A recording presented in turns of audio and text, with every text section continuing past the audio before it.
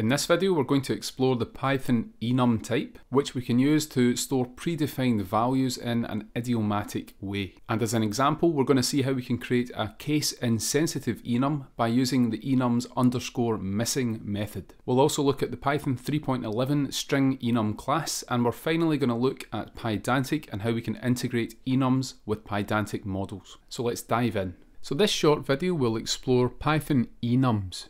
And this video will be something a little bit different. It's going to be a shorter, more concise video. If you'd like more of this type of video, just let me know in the comments. Now the idea in Python is that we have an enum that can represent a predefined set of values, and enums, they are available in most programming languages. But as you can see in the documentation, they were added to Python in version 3.4. And an enum is a set of symbolic names that are bound to unique values. And you can see an example of that below. We import the enum class, and then we define a class that inherits from that enum. In this example, we have a class called color, and that consists of three member variables. We have red, we have green, and we have blue. And these variables have symbolic names, for example, red, but the value is 1 for red. So when you have these types of values in your code, but you don't want to refer to them just with the primitive value 1, 2, or 3, instead you can use the enum to refer to it in a more idiomatic way that makes it more obvious what's going on in your application.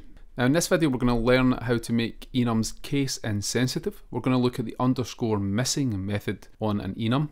We'll also see the Python 3.11 string enum class. And finally we're going to see how to use enums with Pydantic. So let's start writing some code. I'm going to go to VS Code, and I have a file here called main.py.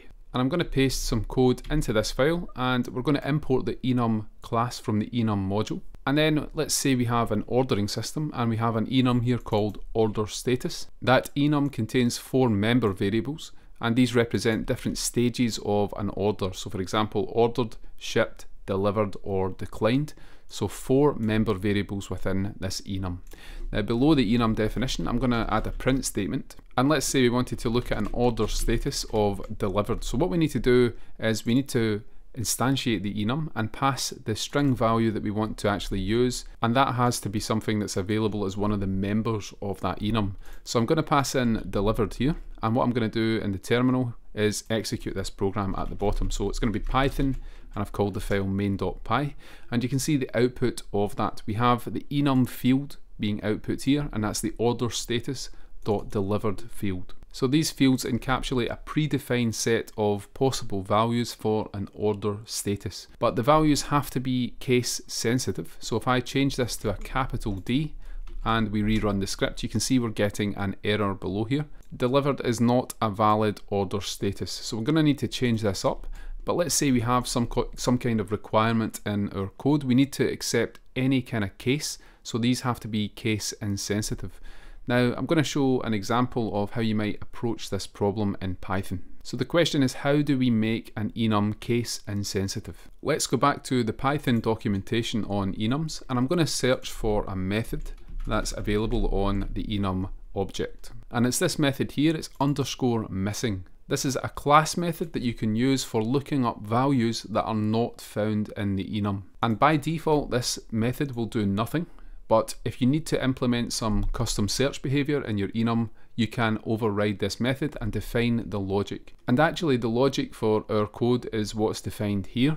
So what I'm going to do is just go back to VS Code, and we're going to write this up from scratch. So let's do that now. We're going to define a class method in the enum, and we need to call this _missing_. Now that takes 2 parameters. The first one is the class, because it's a class method, it will take that as the first parameter.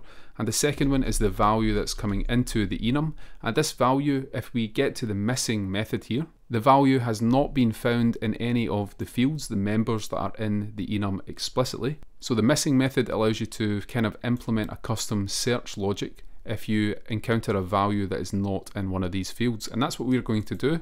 We're going to take the value, and I'm going to lowercase it. So let's create a variable here called value, just by lowercasing the value that's passed in. What we can then do is we can actually iterate over all of the members in this enum. And we can do that with a for loop. So I'm going to say for member in class, and class refers to the enum that's coming in as the first parameter here, so we can iterate over all of these members. And now that we've lowercased the value being passed in, what we can do is we can take each member and compare its value to the value that has been lowercased. So let's write an if statement here. If we have the member's value being equal to what we lowercased on the line above here on line 11, in that case what we're going to do is we're going to return that member. Otherwise, if we get to the end of the for loop and we've not returned a member, what we're going to do is just return none, and that's because the value that's been lowercased, after that lowercase operation and after that comparison, we've not found a member, so we're just going to return none. And this is actually all the code we need for a case-insensitive enum in Python, just by overriding the _missing class method. Let's now go down here, and I'm going to add a couple of extra imports here, a couple of extra print statements, sorry, and I'm going to change the casing of some of this. So let's add one in all capitals, one with a title case, and I'm going to test this out with one of the other statuses, that's the ordered status. So let's add 2 more prints below, and now once we've added those print statements we can actually execute the program, and you can see we actually get back the enum members now. So even though we're passing in values that don't match exactly the values for our enum members, we're actually getting back the correct member because we've now added this _missing method that's going to perform the lower casing and then the equality search. Now there is one small optimization that we can make here, but we need to be using Python 3.11 in order to do that. Now I'm going to go to the documentation for the enum module, and I'm going to search again, and this time we're going to look for the StrEnum class that's been added. So we've got that here. We have a class called StrEnum available in the enum module, and this is exactly the same as an enum, but the members are also strings. Now the small distinction here is that we have the members being printed out here, but the actual value, the underlying value for these members, which is the string values here, you have to call .value in order to access that. So for example, to get the underlying string value, I would need to call .value on the enum member, and when we rerun that, you can see at the top we actually get the string value represented by that member. What we can do in Python 3.11 is we can import the string enum, so I'm going to do that right at the top here, and then we can subclass that instead of the enum itself. And what we can do then is change this line of code. Rather than looking at member.value, because the member is a string itself, we can actually get rid of .value here, and we can just do the comparison against the member itself. And I can also get rid of the .value that I just added here below.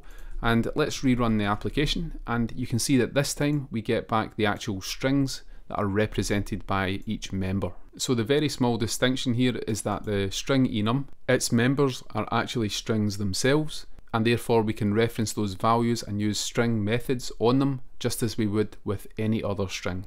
And before we move on, as well as string enum, the enum module also comes with the int enum that you can use, and the member variables are going to be integers. Let's move on to the final example of this short video. We're going to see how to use an enum with Pydantic. So what I'm going to do is activate a virtual environment with Pydantic installed, and you can see that's been activated now. If you need to install Pydantic, you can use pip install Pydantic in order to do that. What we're going to do is we're going to take this enum here that represents an order status, and we're going to create a Pydantic model that uses that order status. So from Pydantic at the top, I'm going to import the Pydantic base model class, and then we're going to define a model called order that inherits from the base model. So this is a Pydantic model, and let's say within that order, for example, we have a user, and we're just going to make that a string, and we also have a status. And the status field, we want to limit that to one of the order status options, and I'm actually just going to move this Pydantic model below the order status here, just so that it picks up that in VS Code. So we have an order status, and we are setting the status of the Pydantic model to one of the values in that enum. So just below that, what I'm going to do is get rid of these print statements, and I'm going to add an order variable here, and we're going to instantiate the order Pydantic model. We're going to create an instance of that, and we're going to pass a user of John Doe, and we're going to pass a status here, and let's say we're passing the status delivered. Now the status is delivered with a capital D, it's in title case. That does not match the casing on the delivered member, but because of the _missing method, this is actually going to be allowed, and it's going to convert it to the correct member. So let's test this out by printing out the order to the terminal, and then we're going to run the script again. It's python main.py, and when we run that, we get back the Pydantic model. It contains the username of John Doe, and it contains that order status of delivered. And we can change this status to any crazy looking casing that we want. So if we have alternating capitals and lowercase letters, that is still going to work because of our _missing method. Now of course, if we control the status that's being passed into this order, then we should use our enum. So I'm going to use the order status enum, and we can actually access the member directly. So let's say order status dot delivered. So if we have control of that and we are controlling the values that are passed into the order, we can actually refer to these directly. When we run this script at the bottom, that's still going to print out the same status as before. And I mention this because of course sometimes a client is sending data. So for example, a client might send that crazy string here.